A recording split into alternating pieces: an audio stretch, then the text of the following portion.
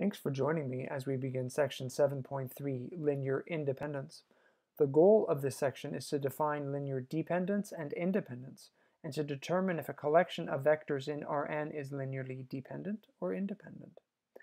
Let's go ahead and start with definition 7.3.1.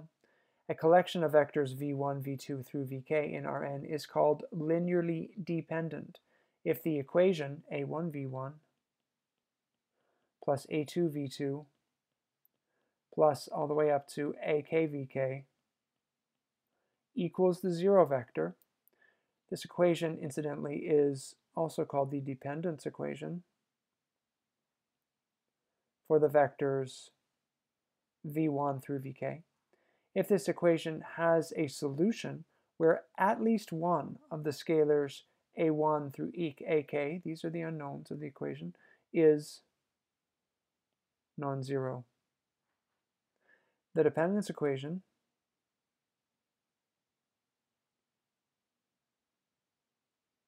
written with one of these non-zero solutions is called a dependence relation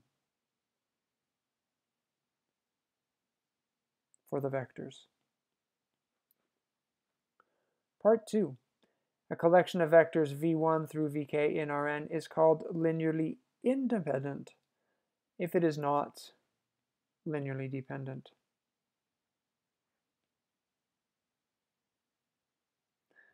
Let's move to example 7.3.1.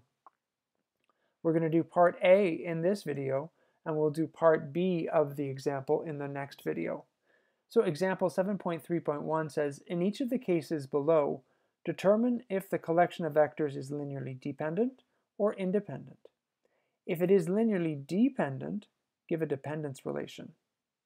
So we're going to go and apply the definition that's right above, which means that we need to examine the dependence equation for these two vectors.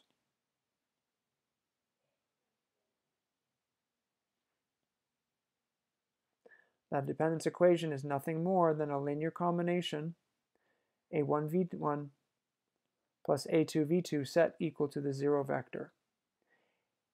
And we take the definition here and say that if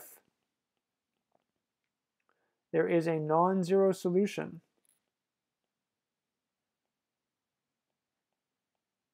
then the set of vectors v1, v2 is linearly dependent. If there is not a non-zero, so double negative, if there is only the zero solution,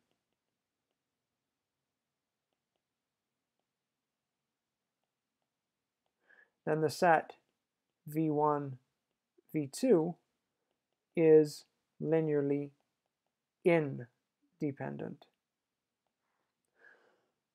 So this dependence equation is a vector equation, and we know vector equations have equivalent linear systems. So we will examine the equivalent linear system to determine the number of solutions.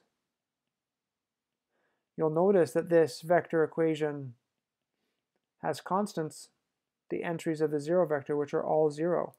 And so the equivalent linear system is going to be a homogeneous linear system. a1 plus 0, a2 is 0.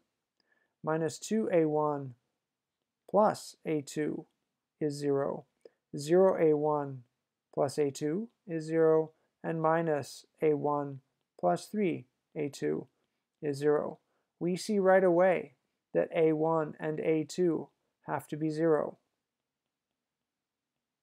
Since this is a homogeneous system, that zero solution will absolutely work in the other equations. Homogeneous systems are never inconsistent, right? They're always consistent.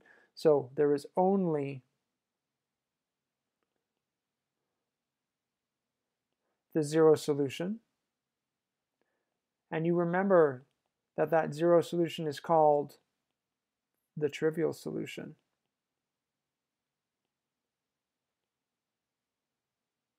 Since that there is only the zero solution, no non-zero solution, the set v1, v2 is linearly independent.